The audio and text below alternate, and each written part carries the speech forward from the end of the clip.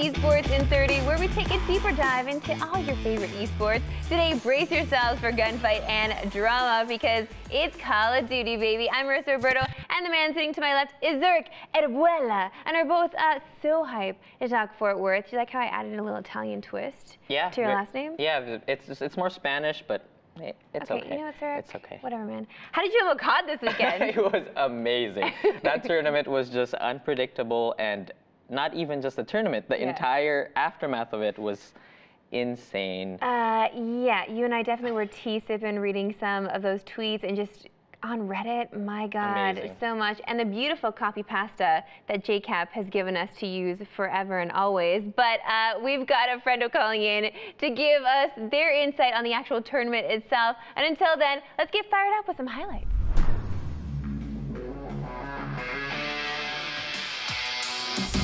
It's a 2v1 with 15 seconds left. It's down to the new man. It's down to Dylan. 1v1. Dylan has to reload. 22 out. Dylan wins the gunfight. BZ now the only guy up. One of the hardest gunfights in the game to try and take him off a bomb, but he wins one. He's on it though. He's halfway through and he slides in, kills him off of it, and that's all he needed to do. Lambo, 30 seconds remaining. Accuracy's picking up kills on the players by Rock. That's going to slow the pressure from the front. Formal though. Tempest is up. Wait a minute! What? A goes in. Kenny able to get another one! Kenny going huge. He's close to streaks, and this could be it. Reciprocity just have to race in, but Kenny lights him up! He's straight back in it. Speaking of Chino, here he is.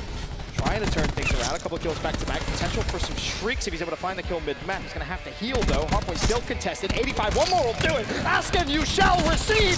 Chino! That's a bad, bad man if you ever seen one. One player left standing. It's Dashy.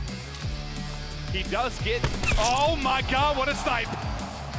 1v1. 15 seconds to work with. Spots him. Guns him. What a play from Dashy! But he's close enough, Ben. I think Reciprocity can be able to close this out right now. Oh, what a shot. Dylan is disgusting. What a shot. Dylan is, that's what you picked him up for. Attach lines up a pair. One player left in Kenny. He's down. He's got a clutch. Down. Oh, he gets away. But they line up. It's a 1 versus 1. And He gets him, Kenny! Gunless now in with the help. They only need 2 seconds. That may do it. There's one player remaining. He is dead. And there's the championship. Your CWL Fort Worth 2019 champs. Lumonisity. Fort Worth gave us a lot to talk about, and so has the aftermath. So who better to help us than Caster Phillip? MoMo Whitfield, how goes it, buddy? So far, so good. I'm getting after that post-LAN blues, if you like. I'm a little bit sad it's over, but it was a great event. I'm happy to look forward to London now, and yeah, it was a great event. I mean, for sure, yeah, post-LAN blues, but I guess we really didn't have any blues. We didn't have a chance to have the blues because the COD scene just gives us so much to hold on to. So I have to ask you straight up, are you COD burner? I was asked this question actually multiple times during the actual event. My answer still remains no, sadly, and yeah, that's as simple as that. I have too many things going on to have that much time to dedicate to that. Fair enough. All right. Just like stirring the pot. I love that you guys have a gossip That's what the COD girl. burner would say, right? Surely? I'm not sure. Yeah, it's very sus. Very sus. Deny. Yeah, all right, let's get into it. We're going to start with LG, obviously.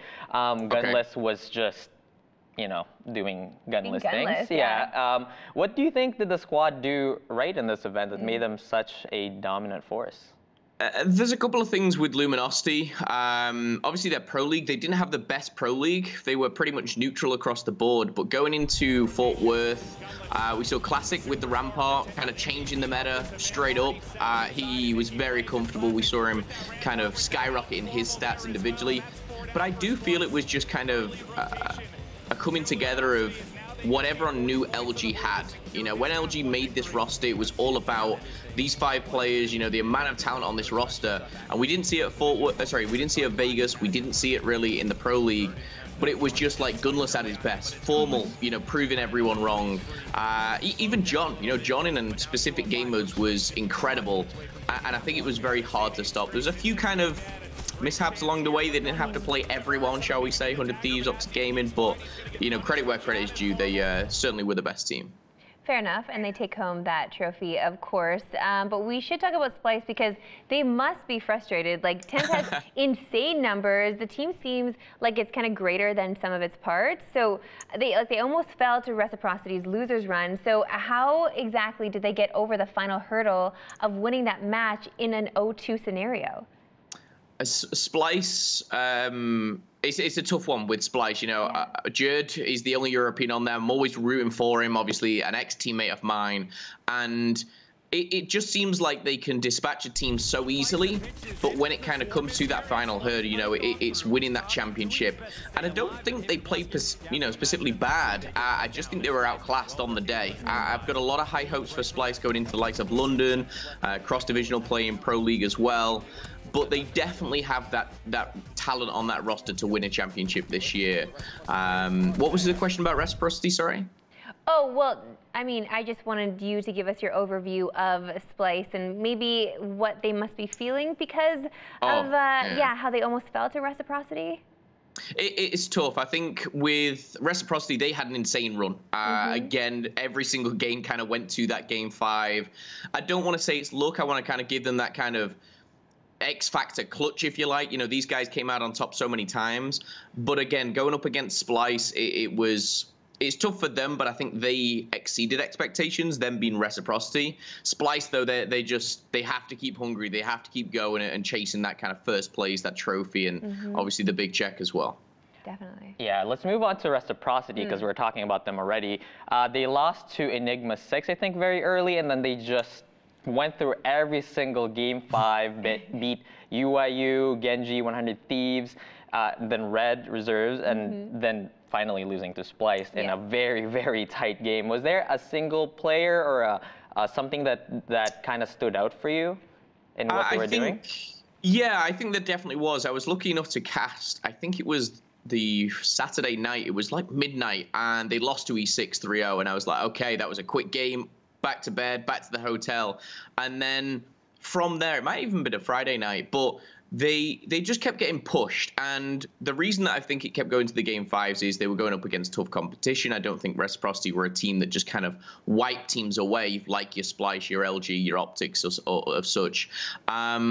But I do think the change that they made between, obviously, Vegas and now was the change from Dens, the Australian player, and brought in Dylan, which was another new kind of up-and-coming UK-based player. And he kind of had, you know, this different type of energy towards him. And I think that kind of radiated through his squad. We saw, obviously, him and Wuskins going off together. We saw him and Zed kind of battling it back in 2, but it was always him and someone, and I think he was kind of the shining star of the roster, but he's surrounded by great players. Tommy's probably one of the most experienced European Call of Duty player there is right now, and he's just fit right in, and sometimes, you know, he's kind of that piece of the puzzle that they needed. And it just fits so perfectly, but again, it's just such tough competition. How do they keep going to those game 5s and winning? I was actually a little worried because that can't happen every time. You know, you're going to go to those game 5s and you're going to lose. You know, you need to close it out in 3 or 4 sometimes.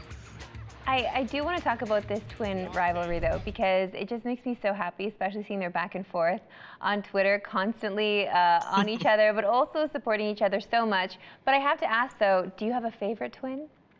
Oh, it would be unfair to pick.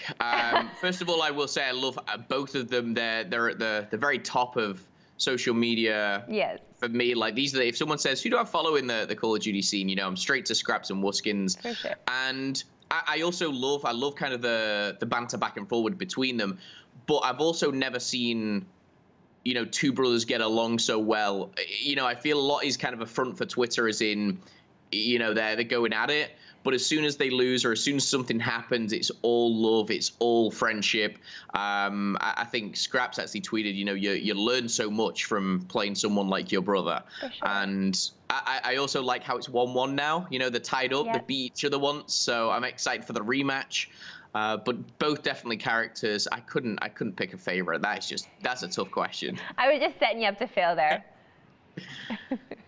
But no, yeah, both are very different, both very unique, but both were great players too. All right, let's move on to 100 Thieves that finally seemed like they pulled it together. They had insane search and destroy stats, and then Pharaoh took over Priesta after he threw up. Oh yeah, oh my gosh, is he okay? He's okay now. I'm very good friends with Priesta's girlfriend, actually, and I was kind of chatting to her. She was distraught, bless her. But yeah, going back to the original point, 100 Thieves, it was almost theirs to win, I feel.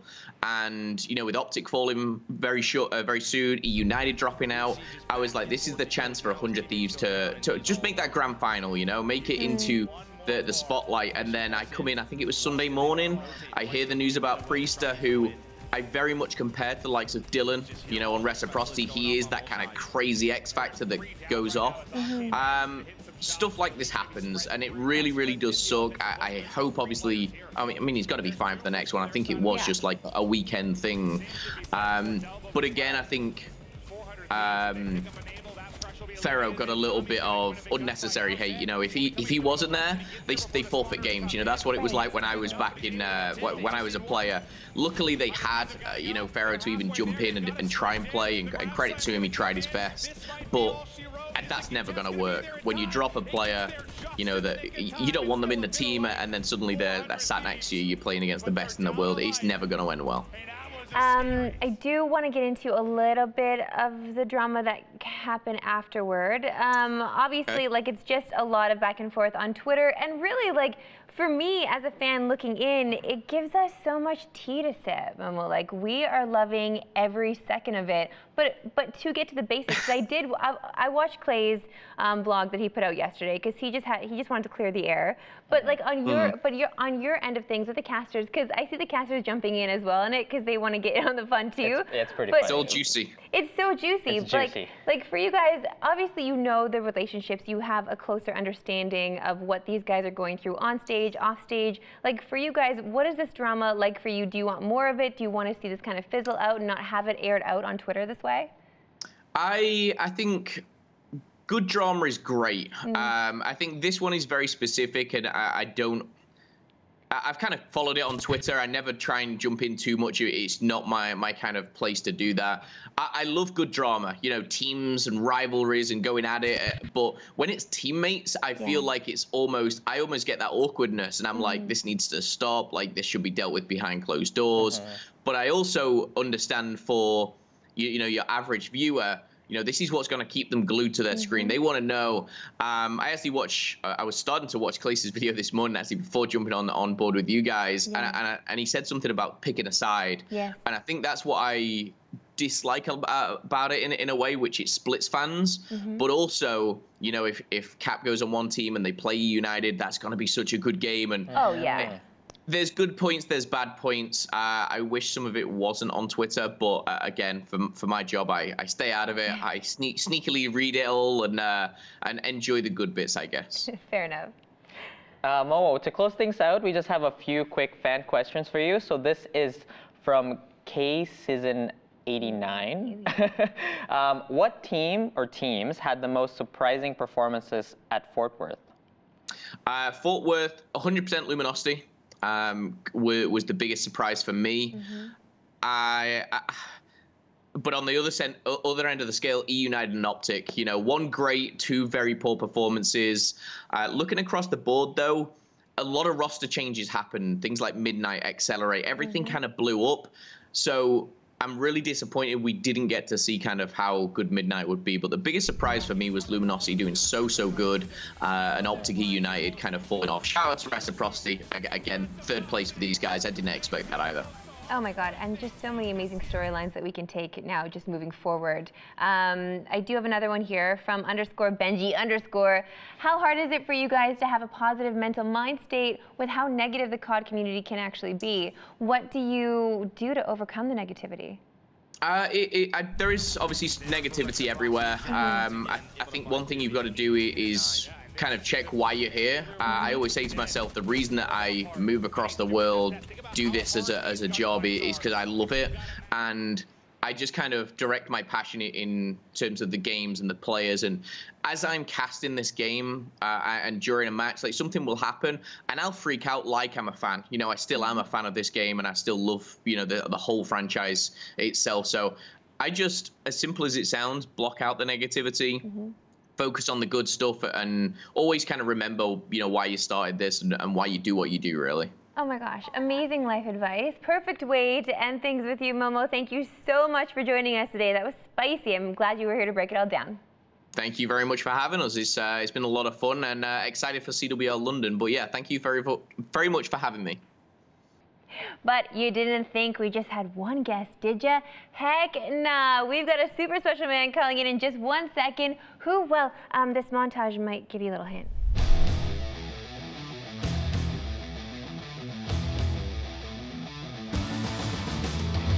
10-5 now. Forward finds one. Slacked. Oh my. With a great two-piece. It's only 6v5 for Slacked. He's got the grab slam. He's just waiting. And here it is. Will find two. Grapple will use. Jernak will come in. Jernak will go down. Slack finds two. Aqua gets ripped. 1v1 now. Inside of Benson comes out. Slack takes the gunfight. Formal. A little bit underperforming. There's nowhere to shoot right now. That means Slack sword in hand slips and slides and finds himself with the double. And for Luminosity, Slacked is going. U6, they got a flood, and now Slacked has a grab slam to go over top. Gonna use it to find one. Shuts down the second, gets the streaks, and they get the game. Quick contest. Can Slack hold on the point? He does get Looney. Also finds Jerd. Nice two-piece for him again. This man seems unstoppable right now. Grab slam comes in and Slacked. He's putting a new name on the Slack slam here. It's just not enough time to defuse anyway. And Slack wins the gunfight in the end. Here it is, perfect positioning for the Slack Sam. He connects with two. Sushi with the contest comes in, grab slam finds the double, and Slack finds two. Focus on the elbow push, high up the sky, and there's two. 45, you got Slack mid back, wins the first gunfight, has the teammates for the help. The bait is gonna be there. 7.87 seconds, the flank is on. Slack finds a double, Slack could have found three. Your CWL Forward 2019 champs, Lumonisity. He held that trophy high in Texas as Lumonisity Gaming walked away the champ of Fort Worth. Welcome, the one, the only, Slacked. How's it going? Hi, how you doing? Good, good. We're so happy to have you. Thank you so much for joining us. Congratulations again, by the way. Thank you so much. I appreciate it. Let's get into it. So you just popped off in the grand finals there. What happened? Did you toggle aimbot on? Yeah, we just flipped the switch, honestly. The tournament was going good for us. And then came Sunday, we really kicked up as a team. I started playing really well individually, and so did the team, and we took home the trophy. Well, Splice took a game from you guys from, I mean, I guess during pools. What did you learn from that loss to actually help you for the finals? Going into the match versus them in pool play, it was kind of like a match that didn't really mean anything, considering we were already 2-0, they were 2-0, and it was just for first or second in the pools. And we knew if we won or lost, like I said, we were still coming out, and we didn't want to really like reveal, I guess, too much of what we did and like show our strong suits. So we just kind of went into it with, you know, whatever happens, happens. If we won it, we won it. If we lost it, we weren't going to stress and be upset with each other. And I think that really showed in the finals. We played a similar map set, and we ended up winning all the maps that we really lost, so can't really complain there.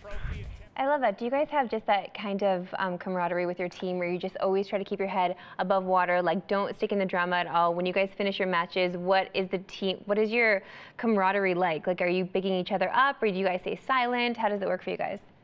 Honestly, yeah, it's really important to pick each other up and just like keep the vibes good. I think in Call of Duty, it's like super important just because it's such a momentum game. If you start and playing really well as a team and doing really well together, you kind of just ride that momentum through the whole tournament, and that's kind of just really important when you're at a tournament. Like I said, just keep the vibes high. You know, make sure you're gassing everyone up, telling everyone they're playing great, and making sure that communication's there with your teammates. And usually the weekend goes good when you do that. So you guys kind of had a bad start in the pro league, but what kind of mindset do you need to have? I mean, did you guys have leading up to the event to pull yourself back together?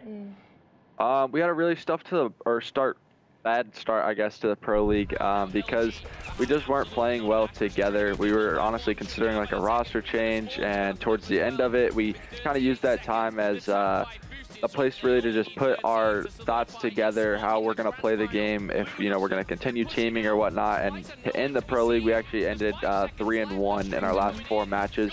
So we kind of rode off that momentum, like I said, going into Fort Worth, and we knew what we were capable of, and we kind of put everyone's like ego check aside. So we need to start putting in a lot more hard work, watching VOD together, going over other teams before we play them, things like that. And we just, like I said, did all of that going into Fort Worth, studied the teams that we were going to be playing in pool play, and then obviously studied the teams that we were going to be playing in bracket play each night before we played them, and that really helped, and I think that showed at the tournament. I mean, hell yes. I mean, not to mention you've got a boy like Gunless just popping off. How does it feel to play alongside him when he's just going off like that?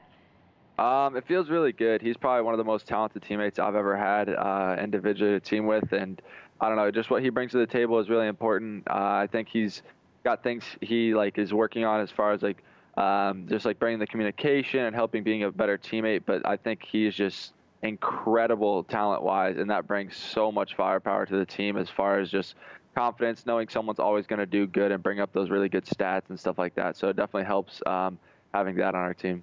How do you feed his fire? Because some players are kind of like, you have to just leave them alone. They're on fire already.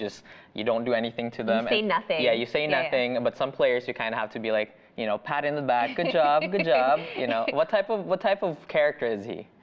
Honestly, like I said, we just gas him up. We just send him good vibes and tell him, you're doing good, whatever, like mid-map, or we just tell him to keep doing what he's doing. I mean, if he's dropping those numbers, like you said, sometimes you don't need to say anything. Sometimes you want to hear, words of maybe affirmation, telling him he's doing great and to keep it up or whatever. But I mean, other than that, it's nothing too crazy. I mean, he's just a teammate like everyone else in the squad, and we just, try and keep that riding through the tournament. I love that. His love language is words of affirmation. Okay, so Classic was really defying the meta. Why did he stick out the Rampart? Honestly, it was something we looked at online a little bit. We kind of tested out the gun, and we knew it would be all right, but we didn't think it would be as good as it was. And Friday, he wasn't really using it. Saturday, he pulled it out when we started our bracket matches. He had a really crazy good map with it. And when he did that, he was like, I'm going to use this the rest of the tournament. We were like, all right, go for it. Whatever's working for you, we're not going to stop you, obviously. So go for it. And he started using it the whole tournament, kind of changed the meta. I think it was honestly in people's heads because it was kind of a thing, a gun people aren't using. And they did a listen in with Splice, and they were just calling out the player and what gun he had. And no one really ever does that. So I think it was just a kind of tilting factor to other teams, and we just rode with it. I like that. So do you hope that this gun stays then in the meta? Yeah, I mean, I do for my teammates' sake. I don't use the gun personally. I don't think anyone else does on our team, but it's kind of, at this point, whatever my teammate wants to run, and if he wants to use it, go for it. If not, it is what it is. None of us use it, like I said, other than him. So we'll kind of see where that one goes. What a supportive teammate. I love it. Yeah. Words of affirmation. Yeah, very good, very good. So you kind of have a reputation for being kind of just under the radar. A little quiet. Yeah, because the COD scene is very loud. Well, certain members of the COD scene are very loud. Yeah, yes. yeah. I mean, do you like that reputation that you have? Yeah, just staying below that radar. Yeah, I mean, I tend to try and not get involved with too much drama. It doesn't really interest me, and if people are popping off on Twitter or arguing about whatever it is, it just never really seems worth it to me to hop into it. So I usually just kind of stay low key and just do my thing. Do you low key take a side though when you stay low key? Yeah, I mean, it depends on what it is, but I mean, usually someone's arguing a better side, I would say. It just, everyone's got their points and arguments for whatever it is, and kind of got to pick one side, I guess, right? Okay, I'll let you keep it still low-key and won't dive too deep into it. I do want to talk more about your team, obviously, because I just want to know how you guys are so flawless on control. Honestly, that was a game mode since Vegas. Vegas, I think we went 1-6 on it. It was our worst game mode at the entire tournament. And then transitioning over to the Pro League and into this. At the Pro League, we only lost one control. We went 6-1. And then at the event, I think we went 6 or 7-2, something like that. So our overall count on it was 12-2, 13-2, something like that. We just really focused and broke the game mode down, kind of played to our strong suits. It's a game mode you can really do anything you want, really. You can kind of get a lot of kills, or you can play for the capture points, and I think we just figured that out over most teams. Really know when we have to play for the points and capture, or when you need to play the kills. And I think we found a really good way to maneuver the map, basically spawn people in certain areas, and like I said, just playing to our strong suits. And I think we just found a comfortable median for that, and right now we're just ahead in it. refreshing. Yeah. Now we have to talk about the Slack Slam. The Slack Slam. Because all the casters were popping off every time you would get like two to three kills, and every time you use it. How do you feel about this skill being your new trademark? Honestly, I think it was like at the Pro League when I got like the meme for the Slack Slam. It was just because I missed several grab slams there, and it was because I hadn't really used the specialist too much. After Vegas, like I said, we switched up all our stuff. And I had a lot of work to do individually of just when to use it in certain situations. I hadn't played Search and Destroy with it too much, and that's where it was happening. But basically at the tournament, I had more practice under my belt. I had about a month and a half of practice with it, and really found out when to use it, when it, you know, it's necessary and things like that. Started figuring that out, and it became pretty easy. Slacked, our time is running short, but before you go, we want to squeeze in just one fan question off social media for you. This is from Gomez USA. How does it feel to overcome the challenges you guys faced when people doubted you? It definitely feels good. I think proving people that, you know, are just hating on you all the time, it definitely feels good. It's a self-motivator for myself and definitely my teammates, and I think we're happy with where we are right now, but we're not going to let up. We're going to keep trying to win championships and go from here. Beautiful. Thank you so much, Slack. Again, congrats on the huge win in Texas, and best of luck throughout the rest of the Pro League and beyond. Perfect. Thank you guys for having me. I appreciate it. Ugh, love him so much. Positivity. Keeping it on the positive. We're going to get to your player of the tournament, Zurich. It has to be Gunless. He was phenomenal that entire weekend. 1.27 KD. Yeah. Very consistent throughout the entire tournament, and I mean, he's our Canadian boy. He is a Canadian boy. Love him so much. But Zurich, I have to say to you though, like you specifically, I just don't like you anymore, and I think you're the most arrogant and self-centered person I've ever met. I mean, is this your segue? Yeah, segue. We're just doing a little tea sipping, of course, because the whole CoD community after this tournament was on Reddit and on Twitter and just going back and forth because of the gossip girl in the Call of Duty community. So CoD Burner put out a post basically, you know, pitting teammate against teammate. This is all happening within United. Accusations everywhere. Accusations being made. And then JCap took to Twitter as well and was kind of putting Clay on blast, and Clay responded. And then finally, JCap gave us this wonderful tweet that is just being copy-pasted on every single thread ever, just basically admitting, like, you know what, maybe it wasn't you, and it was Burns. Okay, yeah, basically I just don't like you, and you're the most arrogant and self-centered person I've ever met. You memorized that tweet already. Well, it was a good one. And it's also copy-pasted everywhere. Yes. So just quickly, Zurich, with ingesting all the information that's been going on, how do you feel about it? Do you like it? I love it. Oh, I love it. It makes me look forward to the next event. I just want to see where this is going to lead. I don't like that it kind of splits everybody, you know, like the fans apart, but, you know. Right. That's no, it's what true. happens. I do like that JCap, I mean, in the end was like, yeah, just think for yourselves. And honestly, Clay did the same thing. He put a vlog out there as well if you want to check it out. He's basically just saying, yeah, I don't want the drama. It's just kind of, especially teammate against teammate, it's not cool at all. And just think for yourselves, everybody. Like, don't take sides. This is a hive mind scenario that always happens. Read everything. It's just best if we just, from the outside looking in, don't point fingers. Let them sort it out themselves and just enjoy sipping the tea. That's all. And that's all we're going to continue to do over here. CoD Talk has been spicy, as always, with you, Zurich. Thank you so much to Momo and Slack for calling in. Thank you, of course, for sitting down with me, and thank you at home for watching. Make sure to join us next week to tune in for your next dose of Squad. You can hit us up on all the socials at Squad State, and we'll see you there.